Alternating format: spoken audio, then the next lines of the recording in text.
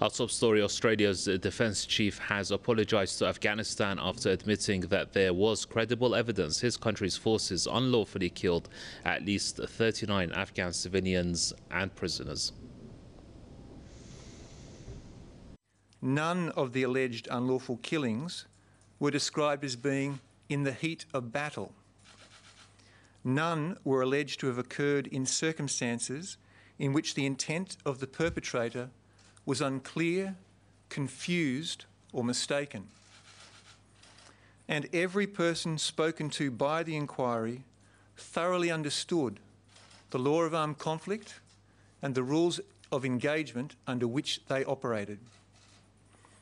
These findings allege the most serious breaches of military conduct and professional values.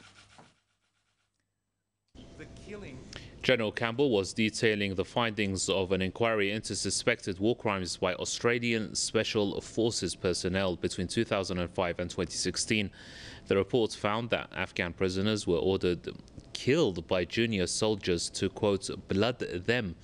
It also revealed that soldiers then placed weapons next to the bodies of the deceased to give the impression that they posed a military threat. The report also outlined that there was competition between some patrols to outscore others in the number of enemy soldiers killed in action. Australian troops were deployed to Afghanistan in 2002 as part of the US-led coalition to fight the Taliban militants.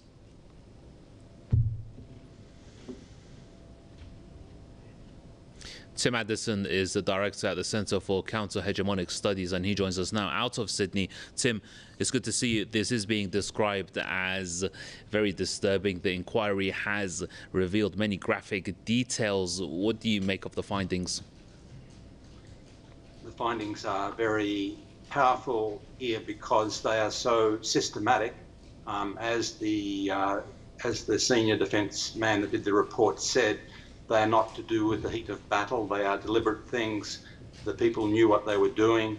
The investigation stretched back 14 years. It covered about 7 years. So these are systematic, deep-seated crimes covering many people. In the report, 25 people involved in 39 separate killings. There seems to be a trend, Tim, in these cases where the blame is laid on a few bad apples. Should the higher chain of command take responsibility for failures that allowed war crimes to be committed by Australian forces in Afghanistan? They certainly should, and even there's some hesitant steps towards recognising that by the fact that they have already disbanded one of the special services units that was involved in this. But certainly what you say, going further back up the chain of command, is certainly a real issue. And of course, we haven't got the prosecutions yet. This is a preliminary report. Indeed, and perhaps early days, but should there not also be compensation to the victims and families? The US has been involved in this for some time, a type of blood money situation where they've been paying out relatively small amounts of money to families of civilians that they've killed.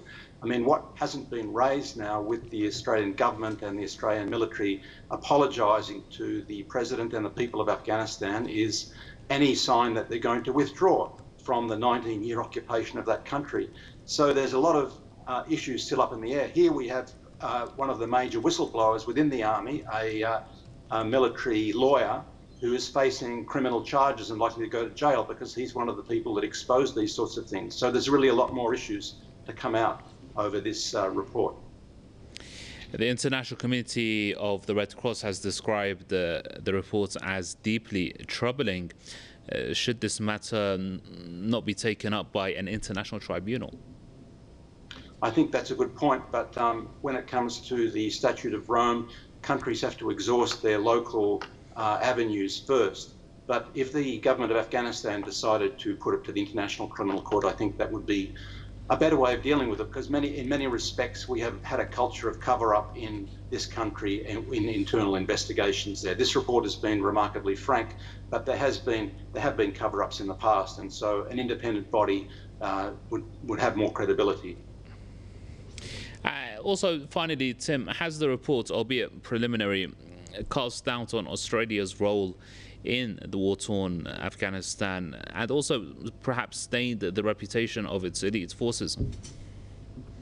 It's certainly staining the reputation of Australian forces, and of course remember they are trained and equipped. Their technology links into the US forces in the areas in which they're involved, which are nothing to do with the defence of Australia.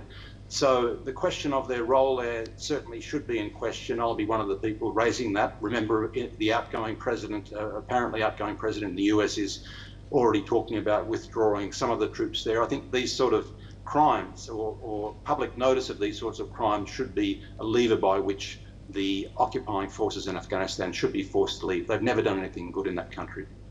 Okay, Tim, thank you very much indeed for your thoughts. Tim Anderson, their director at the Centre for Counter-Hegemonic Studies, joining us out of Sydney.